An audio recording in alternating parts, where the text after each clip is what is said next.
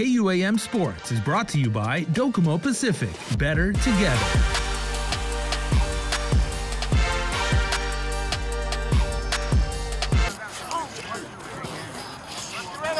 There we go. Athletes grades 7 through 12 had the opportunity to showcase their talents at the 671 Recruiting College Combine and Clinic. Participants were measured and timed for the high jump, broad jump, L drill, shuttle, and 40-yard dash. Finish. I'm always looking forward to trying to help the kids do whatever they can to succeed in life. I was very fortunate to have mentors in my life to show me what it takes to do that. Guam kids are, we got the heart and the fight in us to get it done. And, the famous saying is, you can do anything you want, you put your mind to it. So, this is a good start for some of these kids. They're going to get through this season. After the season, they got big decisions to make. With a little bit of hard work and determination, they'll make it for sure. For the underclassmen and middle school athletes, this was a great start to begin lowering their times. Class of 2021 prospects have decisions to make after this school year.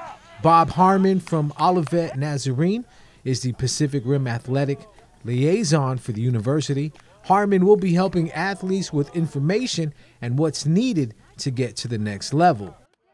Great athletes working their craft. What I like also about here is, we've got a couple different teams. And right now, they're not thinking, I'm from Tizon, I'm from Guam High, I'm from Father Duenas. No, they're one group.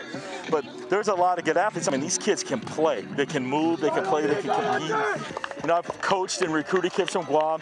These kids have the same aspirations as anybody else. They want to play in college. They want to play at the next level. There will be a recruitment seminar held tonight at 7 p.m. at TGI Fridays in Tumon.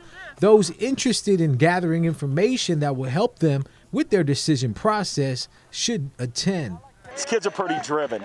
And, what I love about Guam kids is they have a high work ethic, and they want to achieve the highest that they can in their competitors, and that's what I love about these kids who are competing. All they need is a chance, and a lot of coaches don't come out here, and these kids, if they just need a chance, they need an opportunity, and the sky's the limit.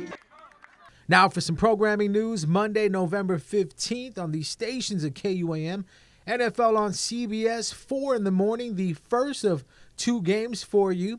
The Cleveland Browns at the New England Patriots. Keep it locked to KUAM TV 11, 7:25 in the morning. More NFL on CBS. The Seattle Seahawks at Green Bay Packers. Change the channel over to KUAM TV 8, NBC Sunday Night Football. Kansas City Chiefs at Las Vegas Raiders.